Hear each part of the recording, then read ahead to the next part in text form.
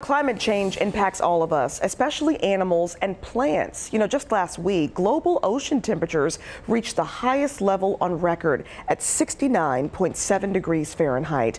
The change is impacting sea creatures now. ABC's Ginger Z explains why the hot temperatures make it harder for sea turtles to reproduce. Sea turtles, the gentle gliders of our oceans, could be facing a population collapse because of warming water.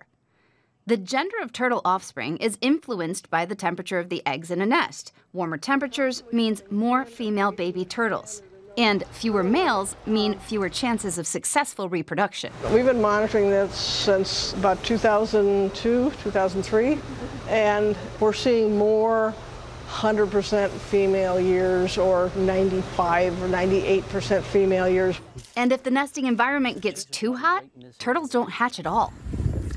Another huge challenge for our turtle friends, coastal erosion. It is eating away at the beaches that they use to nest.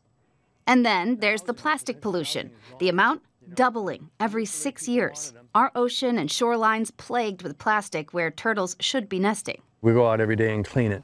I mean, literally this will happen in 2 days. Despite these threats, folks in the Florida Keys will keep fighting for the sea turtle. Everybody's got to do their part to take care of global warming. And for those that don't believe it, all you got to do is go for a walk on the beach like this and you'll see it right in your face. For this Climate Minute, I'm Ginger Z.